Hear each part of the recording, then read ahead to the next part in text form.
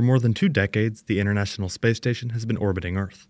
In that time, it has helped NASA, among other agencies, have consistent access to low Earth orbit, but it has also cost them quite a bit. It's estimated that the floating laboratory costs the agency around $3 billion every year, which accounts for roughly a third of the total human spaceflight budget. With that in mind, NASA has also been working toward its eventual decommissioning, which is expected to happen in 2030, where they purposely deorbit the station, burning up in the atmosphere. Just today, however, we finally learned what company will be helping in that unique process with a specially designed vehicle. Here I'll go more in depth into the agency picking SpaceX, what type of deorbit vehicle we can expect, future replacements, and more.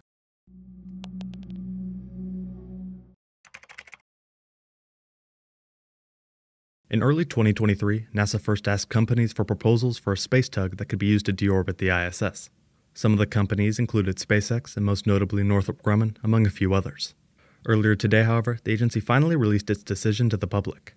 In a quote, they said, NASA announced SpaceX has been selected to develop and deliver the U.S. deorbit vehicle that will provide the capability to deorbit the space station and ensure avoidance of risk to populated areas. They went on to say, while the company will develop the deorbit spacecraft, NASA will take ownership after development and operate it throughout the mission. Along with the space station, it's expected to destructively break up as part of the re-entry process, they said. In other words, whatever SpaceX sends up to the station will end up being destroyed as well, likely staying attached throughout the entire process. In terms of the price, the single award contract has a total potential value of $843 million.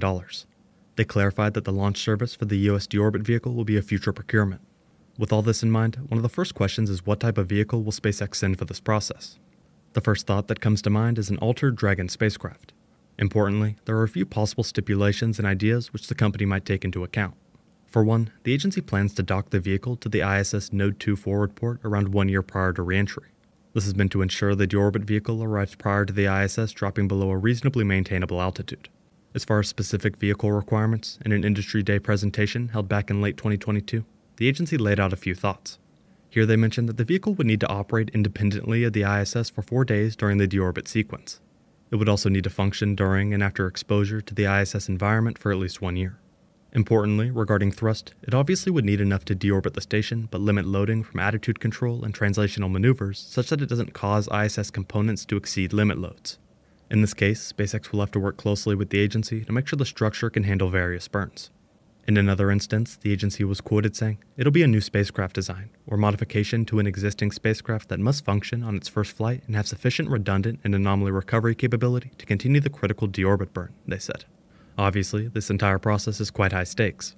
The International Space Station is primarily made up of a combination of truss elements, modules, solar arrays, and radiators. The truss acts as the backbone of the station, providing physical support for the solar arrays, radiators, and modules.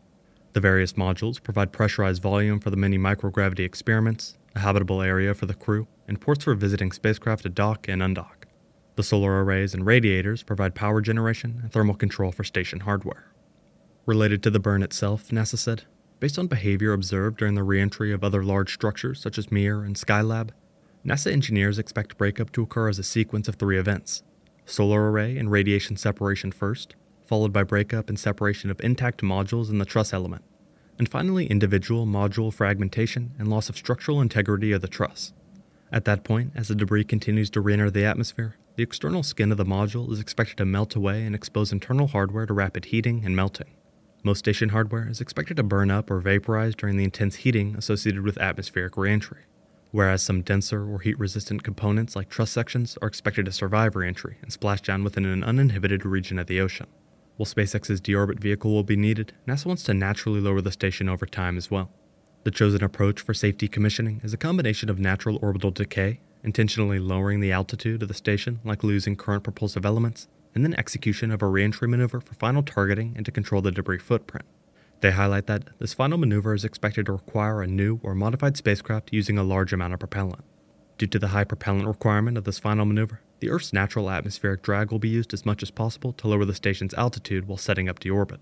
Once all crew have safely returned to Earth, and after performing small maneuvers to line up the final target ground track and debris footprint over an uninhibited region of the ocean, space station operators will command a large re-entry burn, providing the final push to ensure safe atmospheric entry into the target footprint.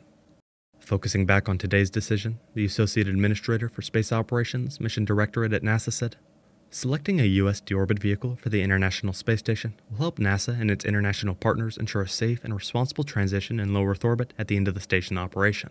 This decision also supports NASA's plans for future commercial destinations and allows for the continued use of space near Earth. The orbital laboratory remains a blueprint for science, exploration, and partnerships in space for the benefit of all, he said. All the way since 1998, 5 space agencies, including the CSA, ESA, JAXA, NASA, and Roscosmos, have operated the International Space Station, with each agency responsible for managing and controlling the hardware it provides. The station was designed to be interdependent and relies on contributions from across the partnership to function. The United States, Japan, Canada, and the participating countries of ESA have committed to operating the station through 2030. Russia is committed to continued station operations through at least 2028. In terms of other options like boosting the station to a higher orbit to extend its life, the agency decided it wasn't the best choice. Here they mentioned, with current capability, it would be possible to raise the station's altitude enough to slightly extend the orbital lifetime, but not escape low Earth orbit. This disposal method carries a high risk to future operations in low Earth orbit, since the station could not be refueled for debris avoidance maneuvers. A debris strike on a space station poses critical risk to astronauts, could render the station uncontrollable, or create additional debris that would present a risk to other missions. Alternative propulsive methods to escape Earth's gravitational pull have been explored, but these options would require new hardware, a large amount of additional propellants, and would impose large additional cost burdens for the development, test, and deployment of these methods. Ultimately, this decommissioning strategy would only increase the risk of the station being struck by orbital debris and delay the uncontrolled reentry of the space station to a later date, they said. The goal going forward would be to utilize commercial space stations being built by companies like Axiom Space or Blue Origin. The first Axiom module, for example, is almost ready to be sent to Texas for final assembly and testing. The Axiom president was quoted saying, "The pressure vessel will arrive in Houston next year, and then we'll do all the final outfitting at our spaceport facility." And in the 50-year history of human spaceflight at Houston, it'll be the first human-rated spacecraft built in Houston, he pointed out. From there, Axiom would complete the initial module before launching it in 2026 to be attached to the ISS. This initial module is named Axiom Hab-1, or AXH-1. It'll be outfitted with crew quarters and will feature both research and manufacturing capabilities. Over the next few years, they would continue to launch modules to the station before undocking from the ISS before its retirement and deorbit. Unfortunately, besides some of the mission requirements, NASA didn't release any information on SpaceX's design or even a rough estimate. In the future, we can hope to hear more from the company as they begin working on a vehicle meant to go to space and never return, at least in one piece. SpaceX was just selected by NASA to provide a space tug capable of deorbiting the International Space Station. By the end of this decade, they plan to have the station burn up in the Earth's atmosphere with the help of SpaceX. We will have to wait and see how it progresses and the impact it has on the space industry. Thank you very much for watching.